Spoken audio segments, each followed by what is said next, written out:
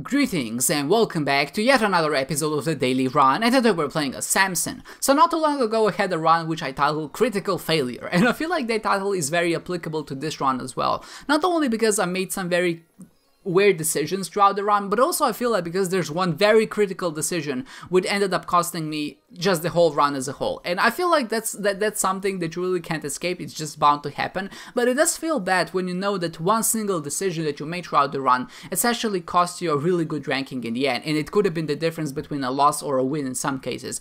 And what I think that is, not what I think, but what I know that is the very first treasure room. So I entered it, there was an item called Blood Rights in there. If you don't know what an item Blood Rights does, it's actually a beautiful item. You use it, you trade some of your health away, particularly one full red card, and you get some damage in return. And obviously that's already pretty good because you can use it a lot of times. If you have enough red health containers, you can use it pretty much to stack up on a lot of damage and just pretty much instantly kill most of the bosses.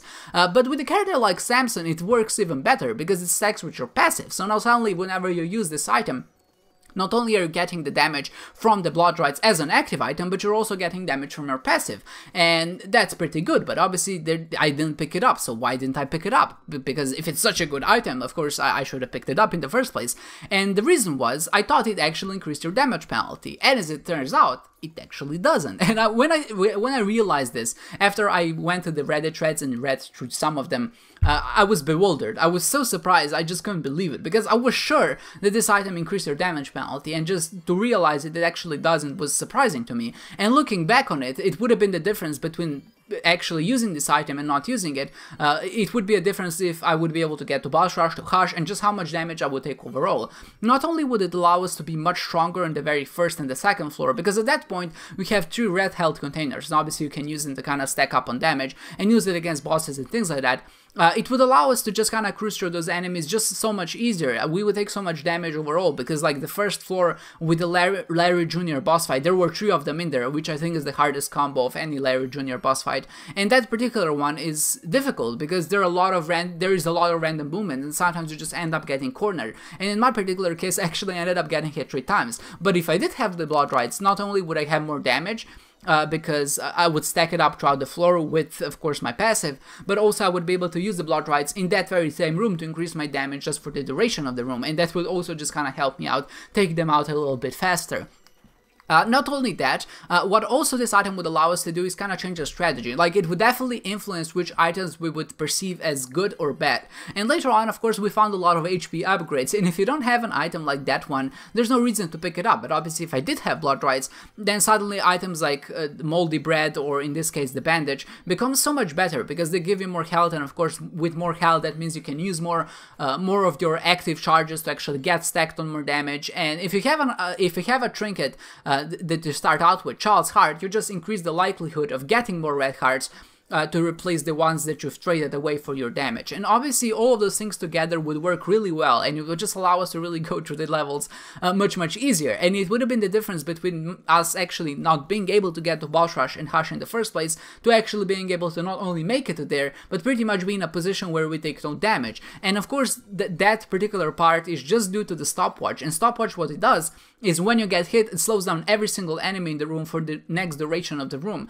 And that's just so super powerful, because not only do you have this effect essentially on a spacebar item, but also every time you use it, because of the piggy bank, we're also gonna be getting some money. And at some point, of course, later on we get 2 Steam sales, or there's a possibility of getting 2 Steam sales, and there is restock, and just having a way to have basically infinite money will allow you to not only break the game in basically every single way imaginable, but also it would allow you to not take any damage, because every single enemy, as soon as you enter the room, will be slowed. So now you compare what I just said to what we have now. So we have base damage, basically no way to actually increase our damage outside of going to the curse room, but we really can, because we also have no disposable HP. At some point we have the Satanic Bible, but I replaced it with White Feather because I thought this would be just a little bit offensively more powerful. Like, I thought this would allow us to get to Boss Rush, And in boss rush, we could use it every other way to hopefully maybe snipe a boss or two, and that would allow us to just kind of go through these enemies a little bit quicker, and maybe that would allow us to get to Harsh. But sadly, it didn't really turn out that way, and my decisions were, I think, a bit reprimanded, but it doesn't really matter. But we did have Satanic Bubble at a certain point. Of course, I lost it, but this means that now I can't really trade my health away in order to get maybe other benefits. I did try to do it on this floor just in hopes of maybe getting to Harsh as fast as possible, but it didn't, again, work out, and I was kind of stuck in a ditch where I really couldn't see myself getting out of it. But we are stuck basically at base damage. We have basically, I mean, we have 6 delay, which is obviously pretty good, but as a consequence, we also have a lot of high shot speed. And the high shot speed and very low tier delay is actually quite detrimental, because you're shooting very fast, which means you're landing a lot of your hits on the enemy. Because of the high shot speed, the knockback is naturally higher. But with the tier delay, with so low, you're essentially missing half of your shots, because the first shot is bouncing the enemy away, and it bounces it in a pretty unpredictable direction, because there's also their random movement that you have to account for, and then you have to land the second shot. And if you do land the second shot, then they're gonna get bounced even further beyond, and essentially at some point you're just gonna miss until they kind of reset, and then you can start shooting at them again. And that's not that big of a deal. Like, I'm maybe making it out to be a bigger deal than it is, but having a high shot speed is really one of those things which messes with my aim the most, and it just wants some things which I really can't control. I feel like whenever I have a high shot speed run, I just get stuck in a position where I feel like half of my, if not even more of my shots, actually don't end up hitting the enemy. And that's obviously quite bad. But if we had blood rights, not only would our tier delay help us, because obviously we're shooting very fast, but we would essentially be killing enemies in 1 or 2 shots, so that would make it just a little bit easier to navigate and kind of manage this high shot speed with low tier delay just throughout the rest of the run. And of course, as the run goes on, you can see it just keep getting better. And we got a kind of a makeshift blood rights at this point because of Safety Razor. And Safety Razor, whenever you use it, every other room, you're not only going to be able to mitigate some of the damage, because what it does, it triggers fake damage, which means that every single item that you have that gets triggered on damage will get triggered, but your damage, you won't actually receive any damage, like nothing will happen, just those items will trigger. And that works both for his passive, your damage increases, it works for the stopwatch, and it also works for basically any other item that we have. In this case, I think only the piggy bank. And that's great, because not only does this allow us to stack up on damage very fast, but if we feel like there's a very hard room, we can use it, kind of nuke everything with a negative, and also slow the rest of the enemies down. So I felt like this would be a good way to actually go through the rest of the game. It essentially nullifies boss fights like Mega Satan, because if everything is slowed, you can pretty much dodge everything, there's no problem in that. And you can just kind of go and cruise through those fights without that big of a problem. And of course, at a certain point, I was just thinking, this is what this run could have been if I actually picked up blood rights much early on. And of course, at this point, it's a little bit too little, too late, just because now we've already missed boss rush, we've already missed Harsh. So this, even though this is a really good combo with the Safety Razor, it just doesn't really help us out that much, and we're just, I guess we're just seeing what this run could have been, but it didn't really turn out to be that way. It's a bummer, like I said before, but I feel like it's an honest mistake, and if there's no other reason for this video to exist, I hope it's just to show you that there is an item called Blood Rights, and then you should take it if, of course, there's the chance to take it, and if it's a good item to take in that particular situation.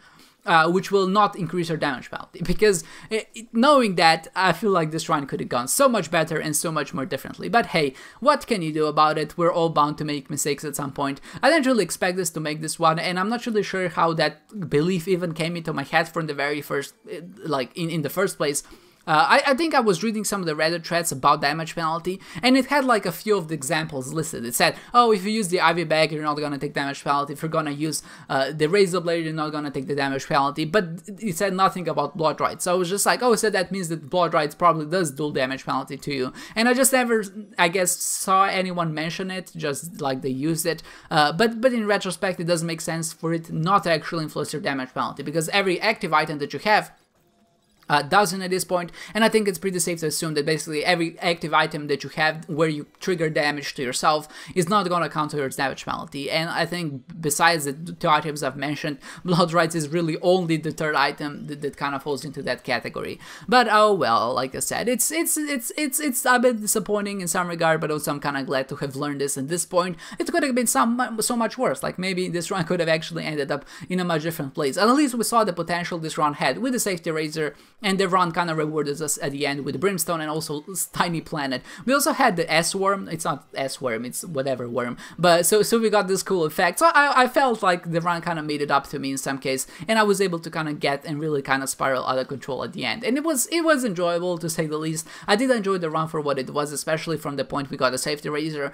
It really felt like I was in control of my own decisions and in my own fate, so we're just able to kind of get through it and really finish the run in a pretty comfortable spot. Our damage penalty wasn't that high, surprisingly. I guess that is because of the safety razor, but we did miss both of the most important objectives in the game, and our run could have been easily 50,000 points. I think I saw someone at 67,000, which is like the theoretical highest limit you can get on a run, which is crazy to say the least, but of course with the Forget Me Now and other breaking chances, you would be able to get that really high and just really kind of spiral out of control. So with that said, I hope you enjoyed this run, guys, and I hope to see you next time.